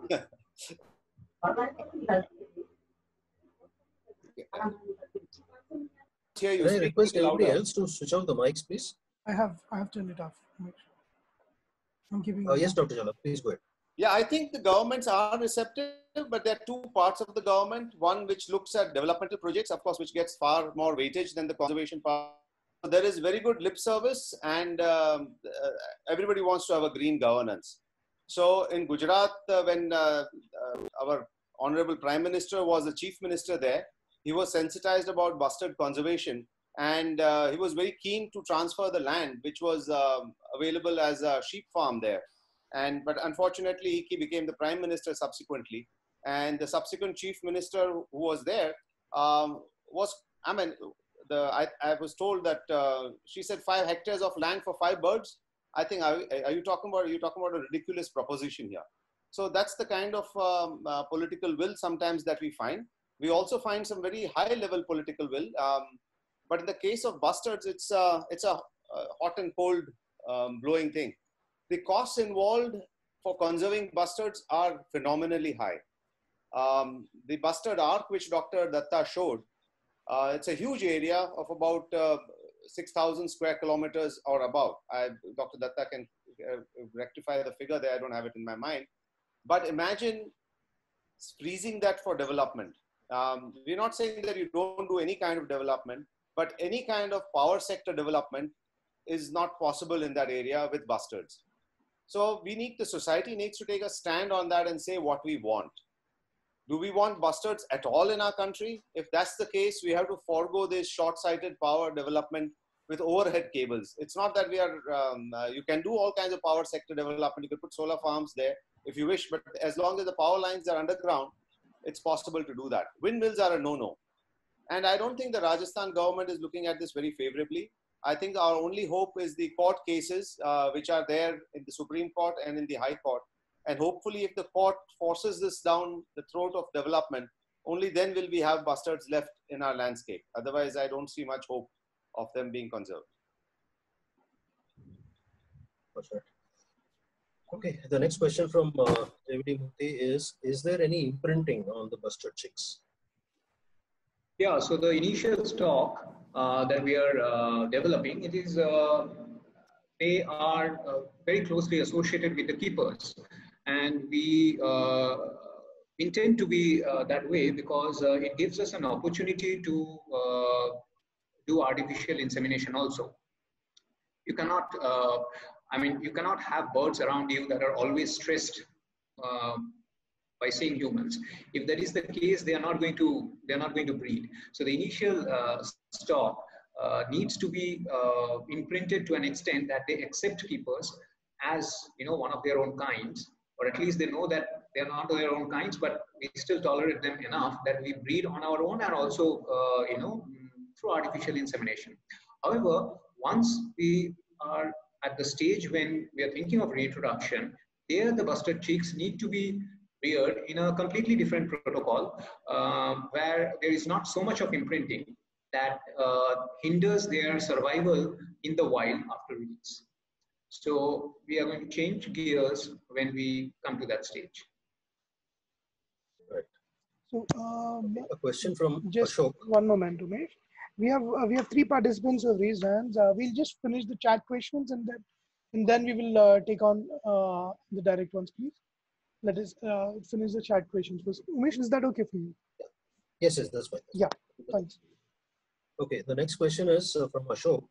Other than sterilization of the dogs, are there any other measures taken in the dog management program to control predation? You did touch upon this. Is there anything you'd like to add? Yeah, other than sterilization, so the dogs that venture into the enclosures are basically removed from the enclosures. And however, the villages that are around these areas, these bustard habitats, they are reservoirs dogs, and they have a very large population of dogs, 800 dogs in the 20 villages that are in the prime Great Indian Bustard habitat in Jaisalmer. And we could only do a sterilization program on them because, as Dr. Jhala said, currently our legal option is only to sterilize, and it is a very short-sighted approach because by sterilizing you are unable to manage the dog population, and it has been shown in multiple cases. Unless and until you continue sterilization for years together, it is not a one-time solution. You have to continue sterilizing from years together, and then there can be some reduction in dog population. But the ones that are staying are going back into the enclosures or the bustard habitat, and they're still, more than bustards, chinkara, which is an associated, antidote, they are at a greater danger, and we estimate a very high predation rate of chinkaras by dog. So yeah, currently our policies are not adequate to control the dog problem. It's almost intractable. While we try to sterilize to get some, some good conservation done, it's not adequate. I would like to just add one thing. I think in our discussion, we have not mentioned one very key person who is responsible for bustard conservation, that has been Dr. Asad Rahmani. And it is through his efforts before either when Dr. Datta, myself, or DC got into the whole idea of bustard conservation. He has been leading the fight for bustard conservation for a very, very long time. Done the best, is spent half his career in trying to do that. So I would like to pay my tribute to Dr. Rahmani and bringing the plight of the species to the world. And that's, I think it's very important to acknowledge that. Thank you, sir. Well done, sir. Well said. Thank you. Okay, moving on to the next question. Question from Shravan. Well, again, you've touched upon this. How did the power sector receive the recommended alternatives for the conservation of species? You did mention resistance. Anything else you'd like to? I mean, sometimes power agencies they are quite receptive. The problem is that the projects that have already been implemented, they have not budgeted diverters or burying costs, undergrounding costs at the time of the project. So they also have a sort of limitation in that. So then they look forward to government to give them subsidies or give them some sort of funds to do that in a retrospective manner. And that is where the problems have started. That these additional funds to mitigate existing power lines are not available. But anyway, I mean, there are cases where power agencies are quite receptive, and ever since these concerns have been raised, we get a series of calls from power agencies, basically asking that, okay, is this a safe area to have our power projects, or should we stay away from these areas given the concerns for the birds and given the legal issues and so on. So yeah, there is positive response from power agencies, but also this inhibition of undergrounding or installing, partly because it involves a lot of financial costs, and they are not so much interested. The new power lines that are coming up in many of these cases are coming with these diverters, which is a good thing, but it is not enough. Right. There is a related comment from Mr. Gadvi. He says, Ahmedabad city, there is quite a long power line, more than 11 kilovolts, which is underground. Yeah, in many places, power lines have been made underground, and up to 66 kV of power lines have been undergrounded on several occasions. Apart from this case in Ahmedabad, there are flamingo habitats in Kutch, where power lines have been undergrounded. So it is not something that is unprecedented. Absolutely. There are examples of it before. It just requires the public, the political will and the societal stand that this needs to be done.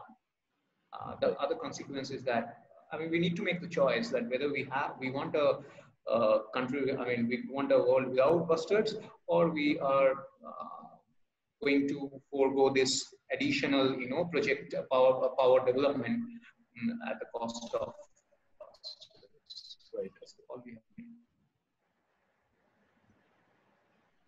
Okay, so do we have 5 minutes? Yes. Yeah, we do have time.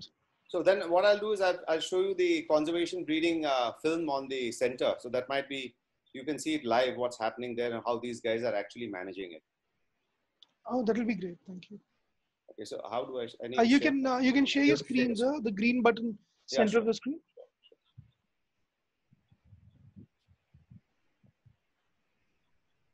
Just for the information of others, we'll come back to the questions after the video.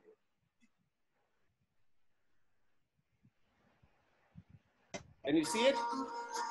No, sir. You can see the folder, not the film. Is it visible? No, it isn't visible. I think you need to share the video. The screen which you're sharing. There you have to share it. Your particular window, sir. Yeah, I'm sharing that screen. It seems sharing here. Okay, I'll do it again.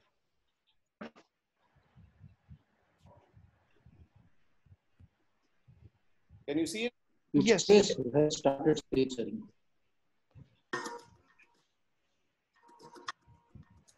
Bustards are one of the heaviest flying birds, and they have no frontal vision. So when they fly, they do not expect barriers in the sky.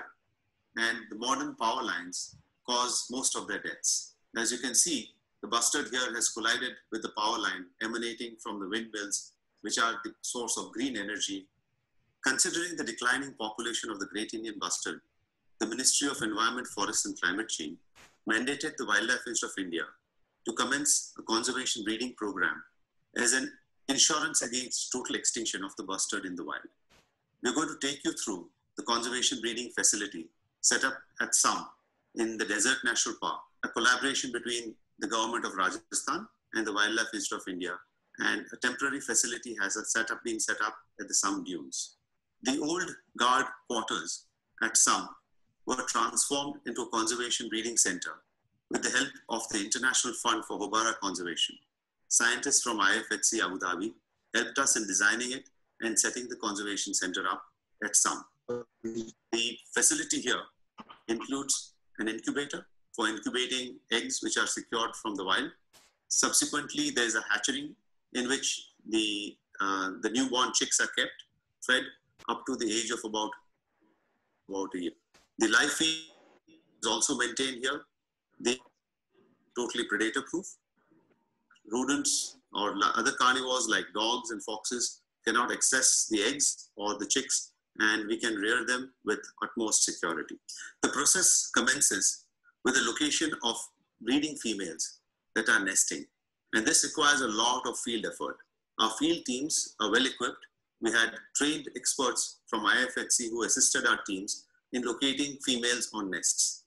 The regular movement of females within a localized area and a center homing place allows us to determine whether the female is nesting or is just wandering around on our foraging trips. So our team was able to locate several nests, and with the permission of the government of Rajasthan, we were able to secure 9 eggs this season and put them in the incubator for hatching. We have almost had 100% success rate till now, and there are 7 chicks which are born and reared in the conservation breeding sector at Sam. Once the egg is collected, it is cleaned and weighed. The transportation from the nest site to the center is done in a vehicle with a chamber which does not allow any jerks to be given to the egg. Once the egg is at the center, it is cleaned antiseptically, then it is weighed and it is candled to find out the stage of development of the embryo. After that, it is put in an incubator.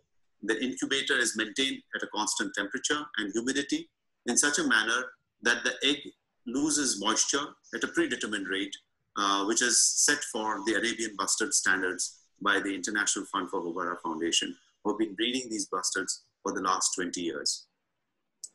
Once the chick is ready to hatch, it starts pipping, and you can hear the sounds as well as the movement of the eggs, and it is moved to a different chamber, allowing it to hatch.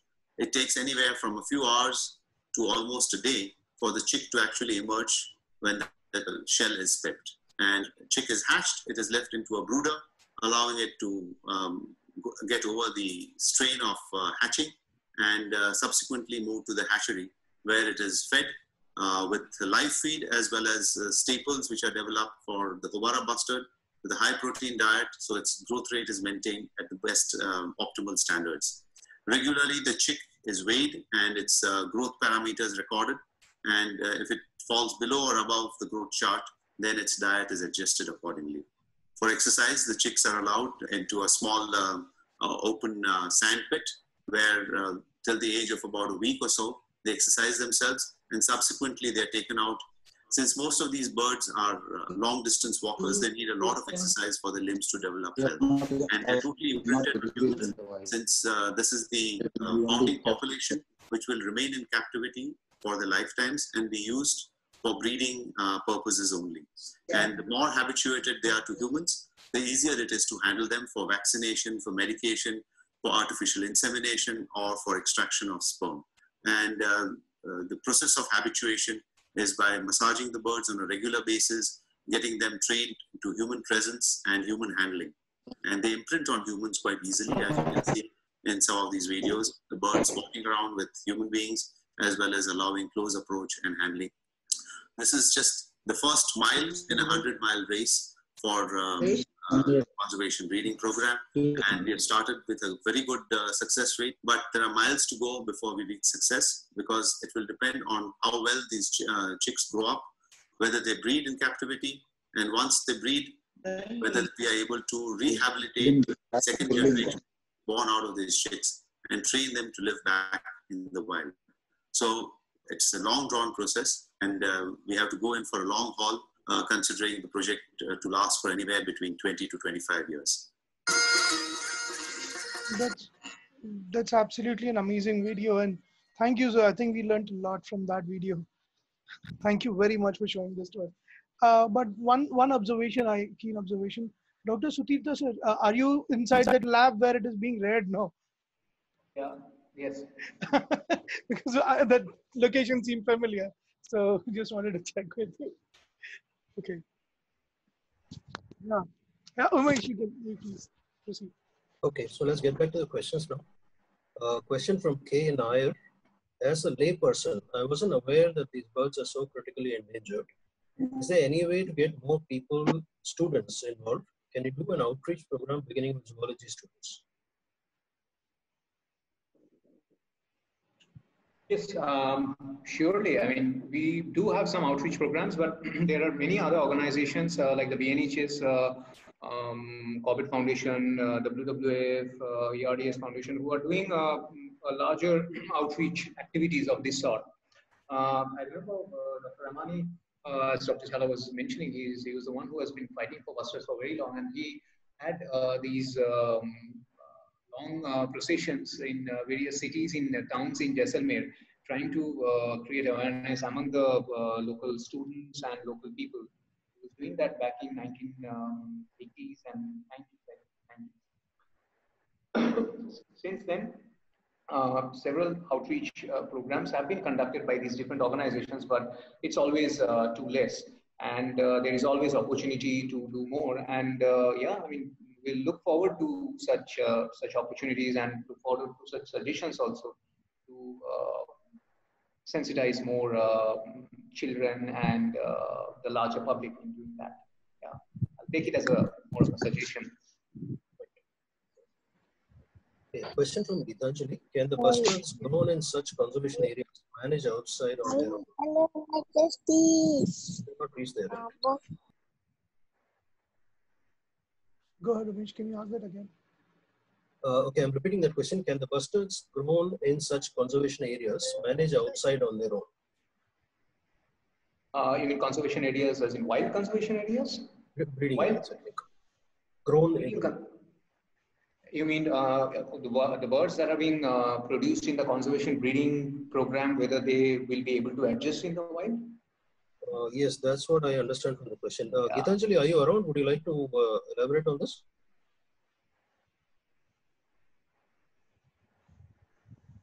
I think she has left. No, she has left. Okay, I think she's talking about the conservation. The question, if I may interrupt. Yeah, okay, it's a $1 million question, and not yet there, right? So the answer can only be given once we start reintroducing. But there are a lot of concerns on this particular aspect, because bustards are a kind of species where the chicks, they learn how to live from their mothers and from association with other birds.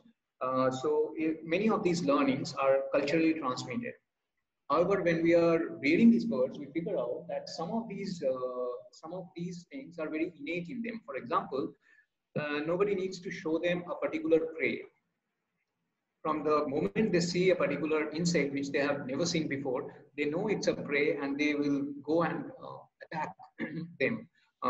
Same with lizards and all the other kinds. So from food, identifying food, it's very innate in them. So there are certain requirements of their requirements which are very innate, but there can be some others which are culturally transmitted, like finding habitats or finding breeding areas and so on.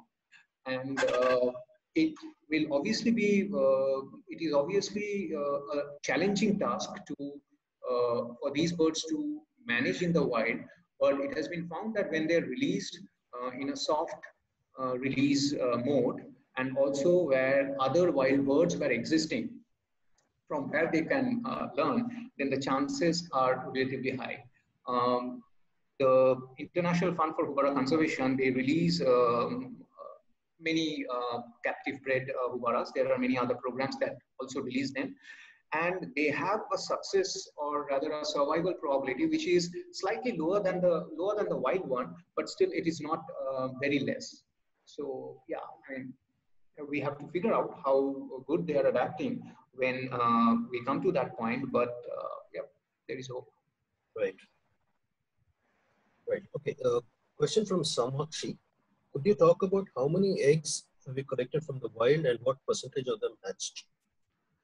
I can only talk about the last season because the current season is still ongoing and we cannot say as yet. In the last season, we collected 10 eggs and out of them 9 hatched, and all 9 are currently, they are all nearly 1 year old now. Yes. Excellent.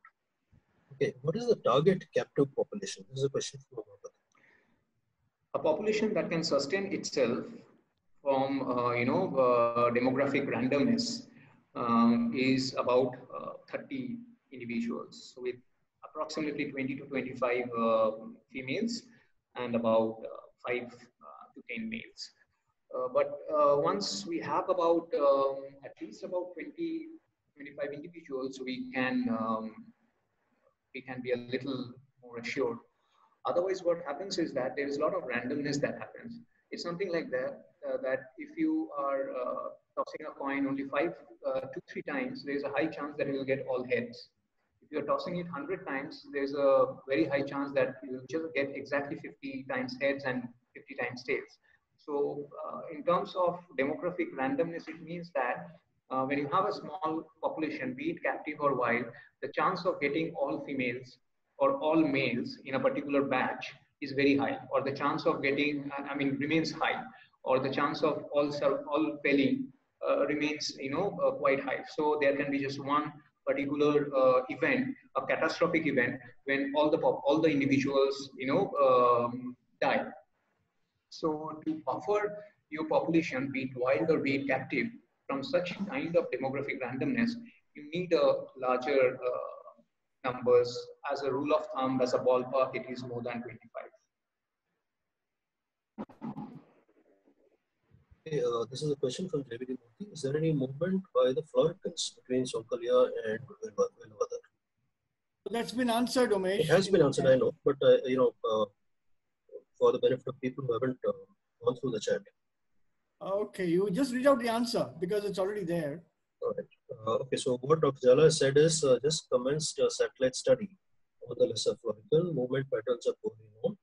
Nor do we know if the Florican population is shared between which is another and Sonkalia. Yeah, there are others who are asking you, and I think BC also had a question and a couple of others as well. So from the same? Yeah, just leave me out of it for the moment. Dr. Jhala has answered my questions. All right, fine. Thank you. Thank you. Okay, I'm just moving down chat. Let me see what other questions are there. Okay, Nishant has mentioned something. Dr. Datta, can you please reiterate the point of no state stage competition comparison regarding having their own facility?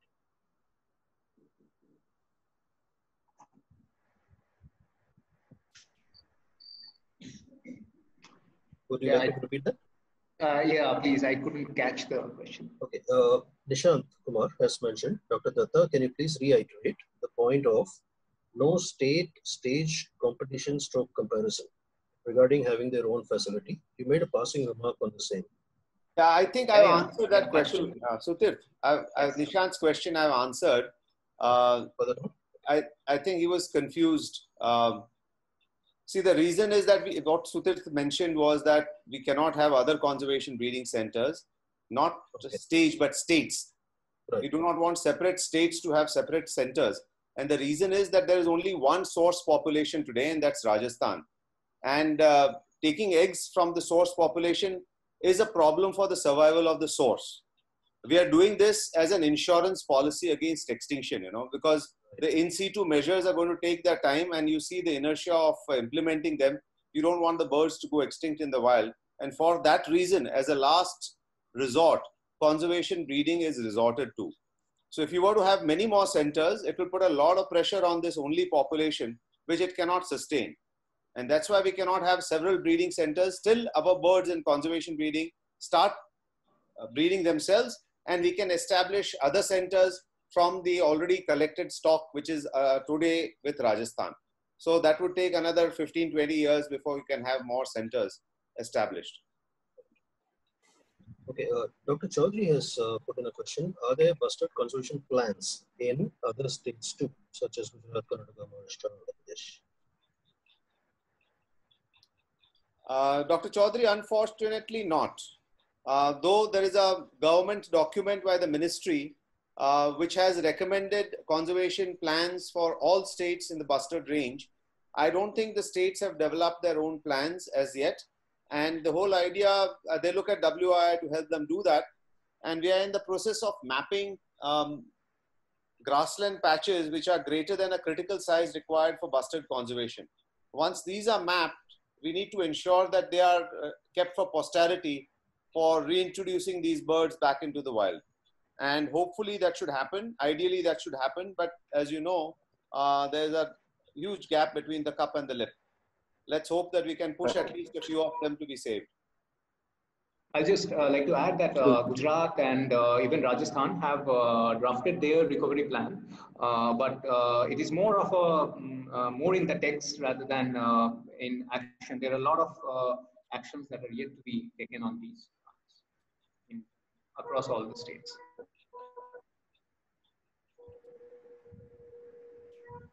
Okay, so with that, we come to the end of the questions on the chat. I have received one question on the SMS. I just get done with that. There's a question from Rajshekhar. Are there any no-go areas? Why is Rajshekhar is here, for the projects in B category for MPC? So Rajshekhar is here. I think you can ask directly. I'm here, sir. Okay. So, Rajshekhar is raising his hand. You can ask. You can open. Hello, sir. Just I have interacted with you during 2015 and 2016. Mainstreaming of biodiversity workshops conducted by VB Mathur and Asha Madam. So then I had the opportunity to meet you just like for the brief interactions. Now my question is like, why are the electricity projects and wind projects are alone in the B category? State pollution control boards are giving the permissions. Why can't they be in the double peer-reviewed category? As we have been offering, the EA draft is in the brink of being revived. So why can't all these very areas in the no-go areas? So before the clearances are given in, because EC is giving in clearance and it is not being peer-reviewed at times. See, most of these projects are considered to be green energy projects, which do not require environmental clearances or forest clearances. Only if it comes within a protected area, are clearances required. So the no-go areas have to be either a national park or a sanctuary. That's the problem. And many of these areas where the bustards live are neither a sanctuary nor a national park. And that's why we have to go for extra legal, enforcement in the formation of eco-sensitive zone or something else, from which most of these green energy projects are in any way exempted. So the legal system today is that, it's at loggerheads with the survival of the bird. We need to change that somehow. We don't have a mechanism by which all these projects will come for a clearance. Sir, just I wanted to note, just one point I wanted to add. This I've written a conservation plan related to Lakhpat cement area. So they're saying that bird doesn't fly 50 kilometers, and my sighting of the birds in Adapasa Sanctuary have been pruned from the minutes of the meeting. Dr. Datta, do you want to answer that question? That birds do not fly more than 50 kilometers? No, we can't. We can't, of course, say that because there are birds that are suddenly seen in areas where where the nearest habitat is more than 500 kilometers away. We see birds suddenly appearing in Ajmer or in in many other areas in Bhavnagar, where the closest other population is Kutch. So they must have moved from there. Even actually the tag bird in Maharashtra by another team at Wildlife of India, Dr. Bilal Habib, that bird moved several thousand kilometers, and I think the longest distance between the two intensive use areas were much more than 100 kilometers. So yeah, definitely, although they are intensive birds, they try to be fixed to a particular area. So according to our tagging understanding, they intensively use 100 to 200 square kilometers of area if there are such sizable grasslands. But for particular needs during non-breeding season and for particular needs, they do move more than 100 kilometers easily. And we have had that observation ourselves based on our tagged information. Thank you. So, Shrikant, I think you can take over if there are any questions people who raised. There is one person Yes, name F7E0. I don't know. There's no name here, so I have. Is there anyone who would like to ask a question, please? Yeah, hi Shrikant, this is Abhishek. Hi, Abhishek. Can I ask a hi? Yeah, I just had a question about Madhya Pradesh. Is there any information about the GIB conservation status in Madhya Pradesh, and are there any plans for developing any habitats there? Madhya Pradesh unfortunately has almost lost its bustard. However, there are some sightings around Gwalior. Gwalior, Ghatigaon Bustard Sanctuary was the last place where bustards used to be in Madhya Pradesh, and still, I mean, in last few years, there have been some odd sightings over there. But apart from that Ghatigaon Bustard Sanctuary, there is no other bustard areas over there that are currently sort of viable. So even Ghatigaon Bustard Sanctuary, it has a lot of disturbances in terms of growth and power lines all around the sanctuary, and they're trying to rationalize the sanctuary. So it's a very dismal sort of condition in Madhya Pradesh, at least considering the first sanctuary that was declared was Karela. Yeah, the first was declared Karela. Karela lost its birds. Yeah. But for Florican, there is still some hope in Madhya Pradesh. There are some good areas, Sailana, Sardarpur, Petlawar, where Floricans are still sighted. Also, although at a much less numbers, because all these areas have again been converted largely into agriculture. There are a lot of renewable energy, wind turbines over there, and the landscapes are drastically changed. There are a few breeding individuals that visit. But yeah, I mean, still better than a Great Indian bustard, and still some scope to conserve some habitats for Florican there. Thank you, sir. So, I have anyone has a question, please? Yeah, Raj, please. Shrikant, to Yadvendradev sir and to Sutirtha sir, is there any special agroecology studies been undertaken for habitat improvement, improving the grassland species of these bustard areas? The species of grass ideal for bustards. Well, yeah, I mean, they are quite generalist in terms of the grass species that they prefer. We did carry out studies. Even Dr. Ramani had done extensive studies on this aspect. They seem to be more quite generalist in terms of the grass species. However, there are some unpalatable species which have low insect abundance, and therefore they don't prefer over there. Also, in some areas, when the grass height is very high, which is typical for certain species of grasses like Sympopogon, like more so with Lacerus, they do not prefer more than 70-80 centimeter of grass height, which sort of obstructs their visibility. They prefer more open, short grass areas, which have some mosaics of tall grasses. But it is not specifically to do with the species, but rather than the structure of the grasses. I mean, the same species, for example, Lacerus or Chrysopogon, if they're moderately grazed and kept short, they will happily stay over there. However, these relatively tall grasses are important for nesting, but not for the general foraging or roosting or display kind of habitats.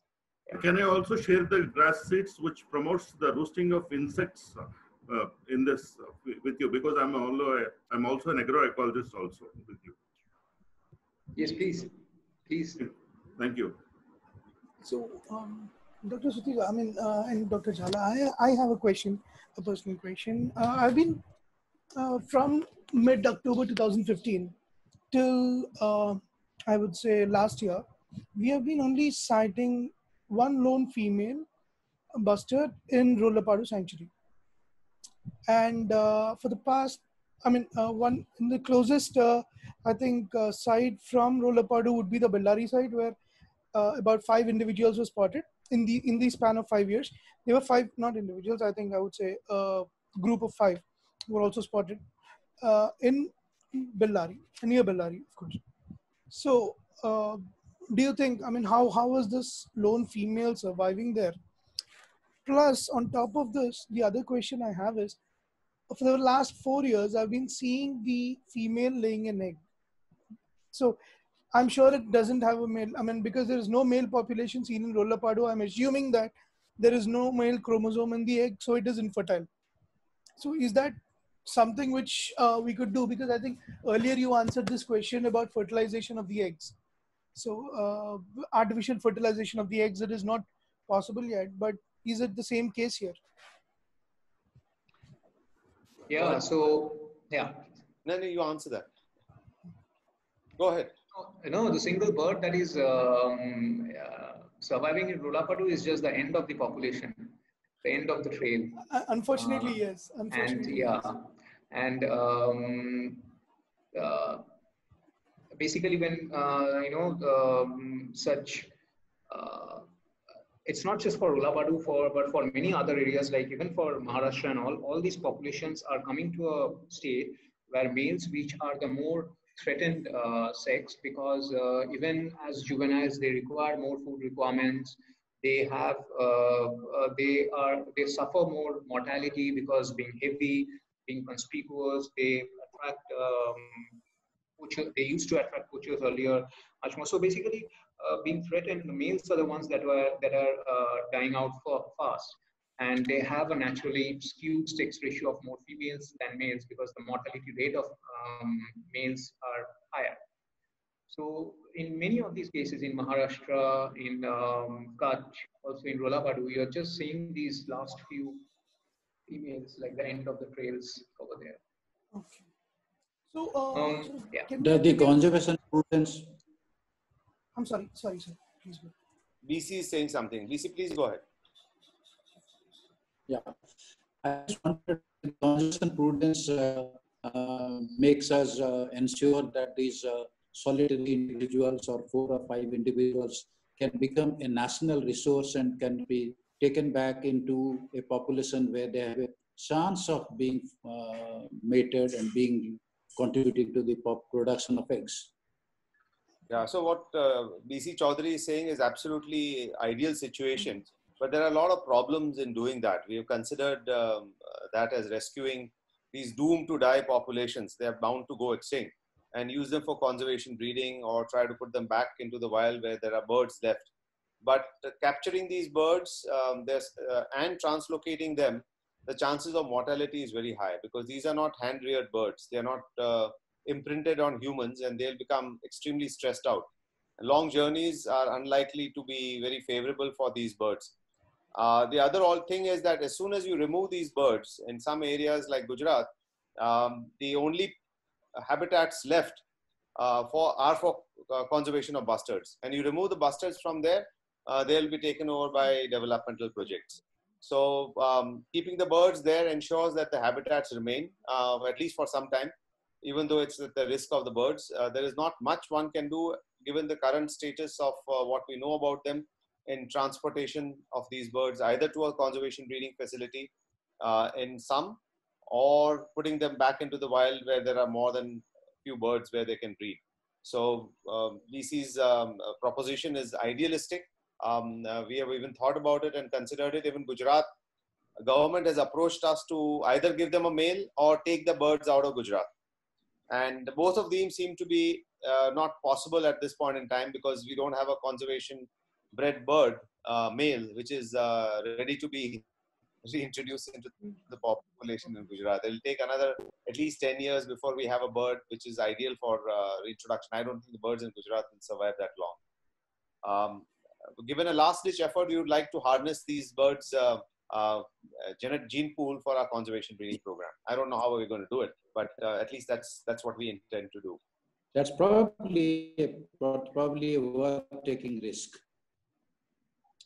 Yeah, BC, I understand you saying that, but you can imagine if we had a dead bird while we were transporting it, most of our conservation breeding program will go for a 6. Give the responsibility to the Gujarat government. Don't handle it yourself.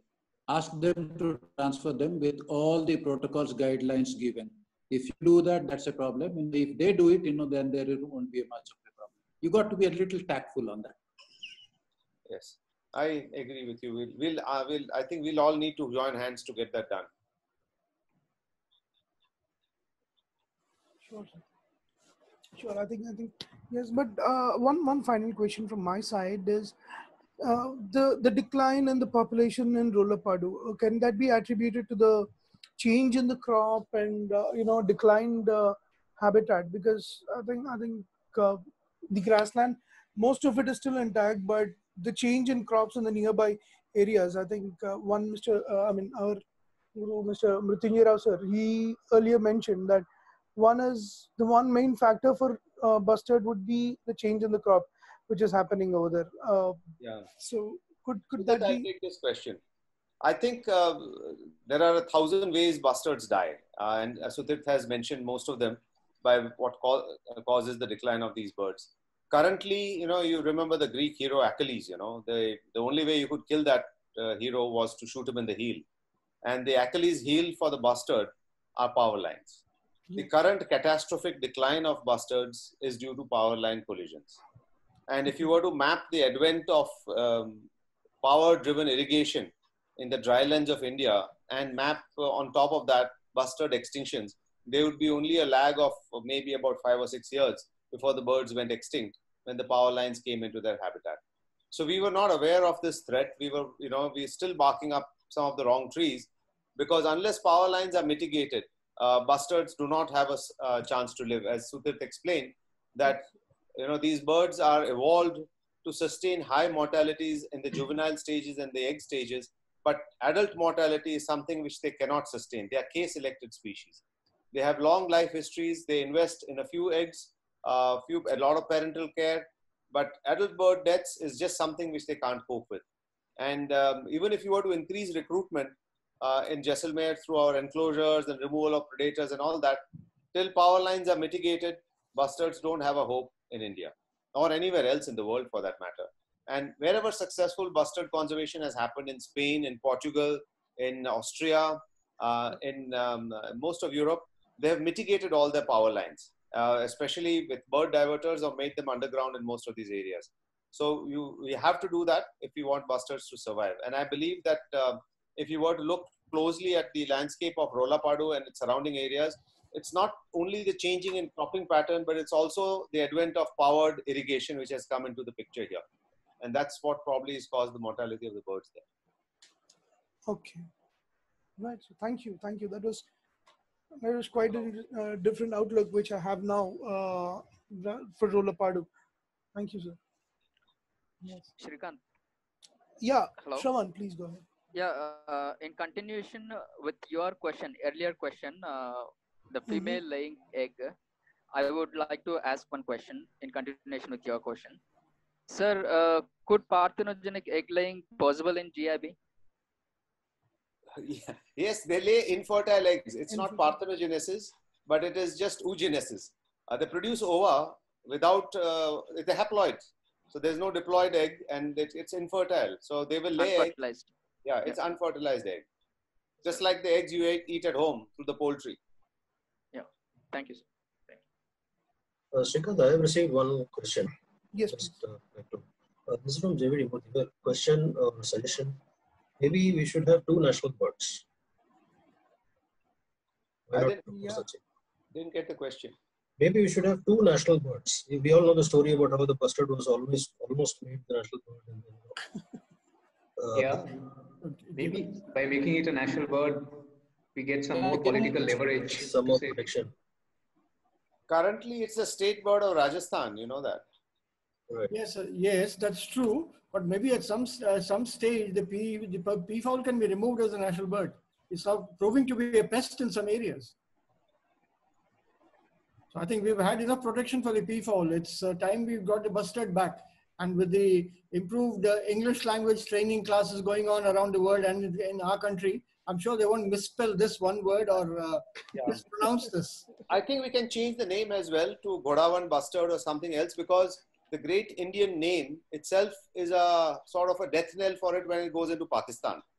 Yes. And birds do fly into Pakistan, and they're killed with a vengeance there because of the name, the great Indian bustard. And if you mispronounce it and you shoot it, you know, yeah. So the changing the name would also help the bird to a great extent and help it to become a national bird, no doubt. So what goes into changing a name or the nomenclature of that? I think we all start using Godawan Bustard in place of fabulous. Bustard. Yeah. That will be fabulous. Thank you, Dr. Jhala. Thank you, sir. That's a new name I understood today, learned today. Dr. Jhala, I want to ask another question. I think that's it. I can't get your voice across. BC here. Yeah, BC, please, your voice is breaking up. Please speak. Yeah, go ahead, BC.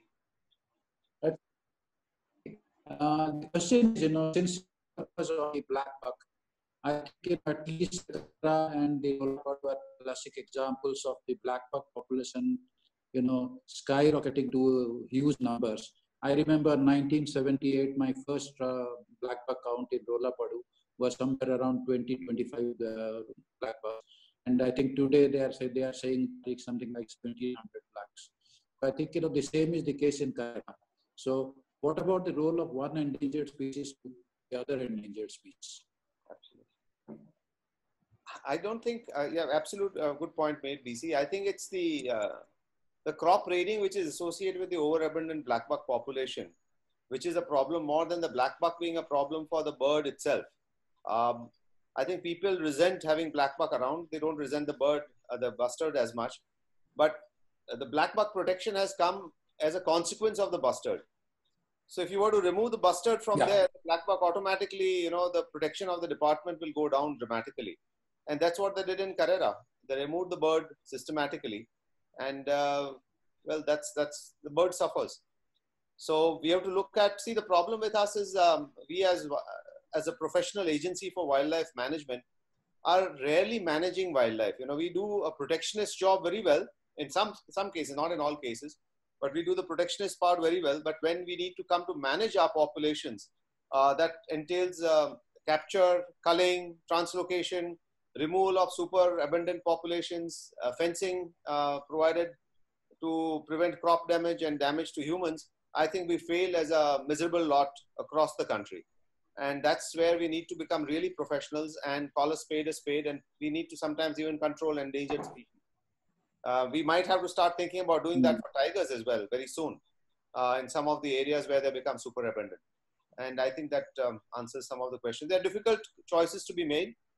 There will be activism against it, but as a professional wildlife agency, wildlife management is what we are mandated to do. And removing animals, culling them, and sometimes shooting them as well is an important task which we should not shun from. Thank you. Thank you, Dr. Jhala. So, anyone else? So, JVD sir, you like to? No further questions. I'm done with take over. I think we need to end the seminar now. I think so. It's well past dinner time.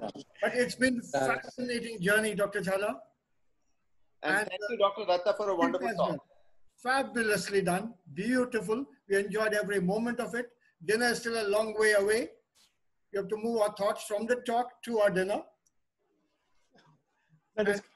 On behalf of Deccan Birders, thank you so much for accepting our invite.